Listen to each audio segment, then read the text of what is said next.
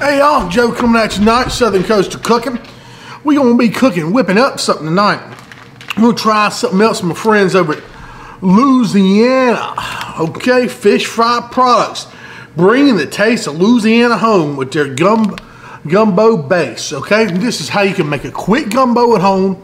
So you get down on a weeknight, you don't have to make a roux, do all that stuff. Make this quick gumbo, you can get this base. Let me tell you about the steps here basically. It says in a 4-quart pot, combine 2 quarts of cold water, chicken stock, and this Louisiana fish fry gumbo base. Stir well and bring to a boil. After it comes to a boil, it says add 2 to 3 pounds of thoroughly cooked chicken and or sausage. Cover, bring to a second boil, reduce heat, and simmer 15 minutes. That's for a chicken and sausage gumbo, okay? And it says for a seafood gumbo, combine 2 quarts, in a 4-quart pot, combine 2 quarts of cold water, chicken stock, Louisiana fish fry gumbo base, stir well, bring to a boil, add 2 pounds seafood, cover, second boil 3 to 4 minutes, remove from heat, add oysters if you want this time, ensure seafood is cooked thoroughly, serve over rice and enjoy. I'm gonna do kind of a combination. Down here we like a down-home gumbo sometimes. It's gonna be chicken, sausage, and shrimp. All right, so I'm gonna use kind of the combination of these 2 recipes. And of course, you can kick it up whatever you want to throw in a gumbo. That's all about putting the good mixings in there. You want to put some okra in there. You want to put this, that, and other. I'm gonna put some Trini in there first, okay? Then we'll go with some sausage, some chicken, and some shrimp. All right. It's gonna be real good. Y'all follow with us. It's gonna be a quick whip up gumbo you can do at your own house. You ain't gotta have no big skill to do this. You know, just easy peasy. So the first thing I did is I fried up some sausage, some andouille. Now what we want to do, we'll take the oil from that sausage. You got a little bit of oil there. Look at that good blonde. I'm gonna dump a little bit of this oil out. Won't need quite that much. Maybe leave a couple tablespoons in there. Got that good flan there on the bottom of the pot. That's where the flavor's hidden. I'm gonna take some Trini. You don't know what that is? Bell pepper, onion, celery, a little bit of parsley in this. We're gonna put that in there and we're gonna let it cook in that grease from that sausage. All right? You can put as much or as little as you like. That's what we're gonna do. We're gonna saute this down till it gets nice and soft. So now we got the Trinity where we want it to be. Well, if that takes the longest time out of any of this, is just cooking this down. Of course, this is optional, but I like this in my gumbo. All right, so I've got that cooked down. I'm gonna turn the heat off on it. I will turn you over here to what we're gonna do to mix. Here I got some shrimp stock. Or not some shrimp stock. Well, you use shrimp stock, that'd be great, but some chicken stock and a little bit of water there. Kind of mix. I'm going to throw this package in here. It said mix with cold water. And I'm actually, little thing here. And I'm actually doing 2 bags because I'm not sure how much it's going to take just with all the stuff that I've got. So, you know, you could always not use it all, that's fine. Go ahead and stir that one in. We'll pour the second one in. It's about a gallon of water here for these 2 packs. Stir that in. All right, I just put my sausage back in there for a second. Turn this on about 5 mid-heat, medium. Stir that back in there so you get that kind of hot, right? All that goodness, y'all. Looks magnificent. Smells magnificent as well. What y'all can smell this. Now what we're gonna do, we're gonna get that liquid into here. All right. As soon as that starts to sizzle, give it just a minute and pour the liquid in. That shouldn't be long though. I hear it coming up sizzle now. All right, let me stir my liquid one more time.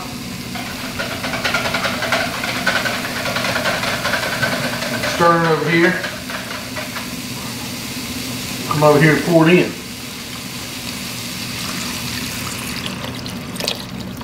We can go ahead and crank the heat up to high now. Okay. Pour about that much in because remember, use about 3/4 of it. You got to have room for my shrimp and my chicken. So we're gonna bring this back up to a boil. I'm not worried about sausage overcooking really. Let that come to kind of a boil. Then we're gonna get in there with some chicken. So let's check this. I think it just come to a boil. Look at that. Look how thick it is. That's wonderful. That's what we want to see.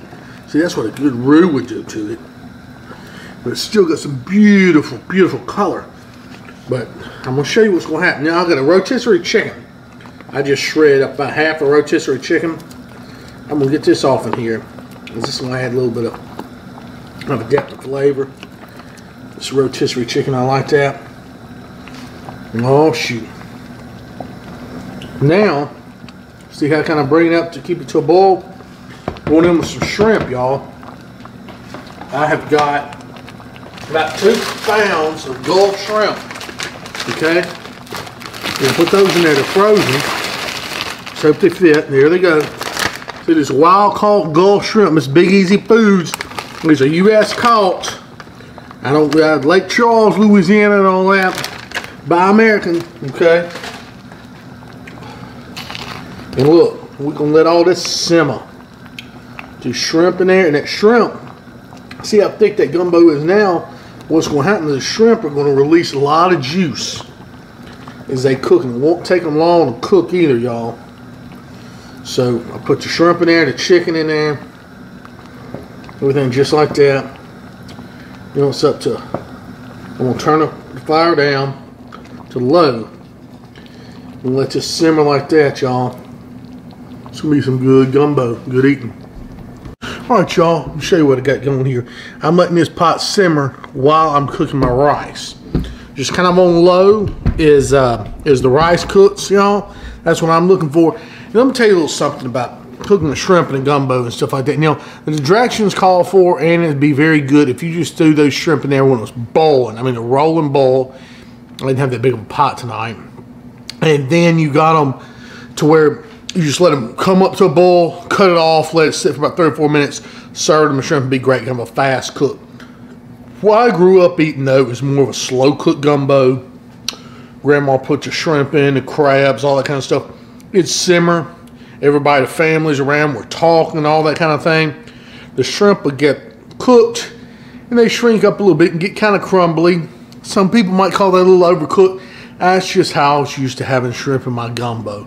So that's why I do a little bit of the slower cook once I get the shrimp in there and turn it down low. Again, follow the instructions directly on a package of the Louisiana Fish Fry products. Boil, and they will tell you, put them in there in a rolling boil, let it boil, come back to a boil, then let it sit off the heat for a couple minutes, and that's just fine. The shrimp will be wonderful, plumper, juicy.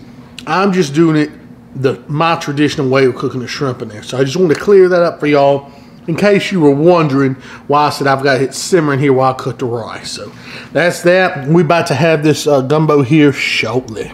Can't wait to try it.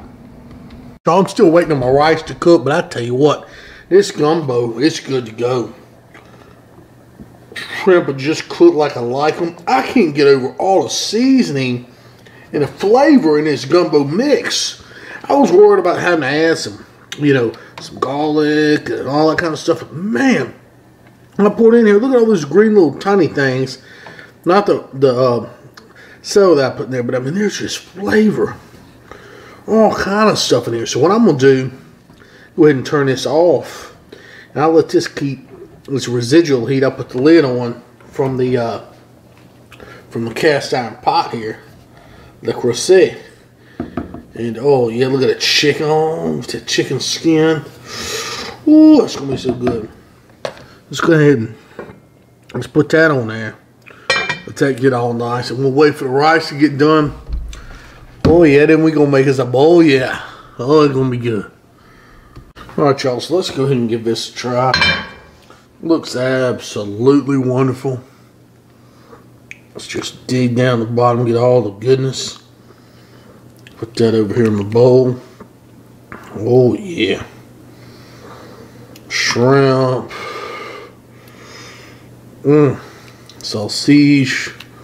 That's good right there. And we can put some rice on it. Hold on a second. Alright, y'all ready? Let's give this a try right here.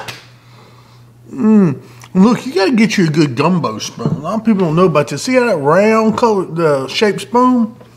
We got one of them in the whole house. But that's my gumbo spoon. Get a little piece of rice right here. A little shrimp, look at that. A little shrimp, a little piece of chicken. A bit of juice. A little one.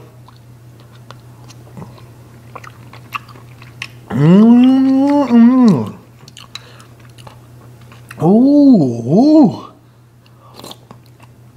Oh yeah. He got some flavor for sure. I am surprised. Y'all go and get you a bite. Oh my goodness. Oh, that's some good stuff. Oh yeah. You want some easy weeknight gumbo or something? Get you some of this mix right here. Find your local grocery, probably Walmart, things like that. I can put a link in the description box. Thank y'all so much for following me and watch my video. See me over there on Instagram as well, Southern Coastal Cooking. And I appreciate every one of y'all. And again, please like my videos, sub my channel, and God bless y'all. Have a good one. Thanks again. Let me get back to this gumbo. Boy, I tell y'all what. I got some eating to do.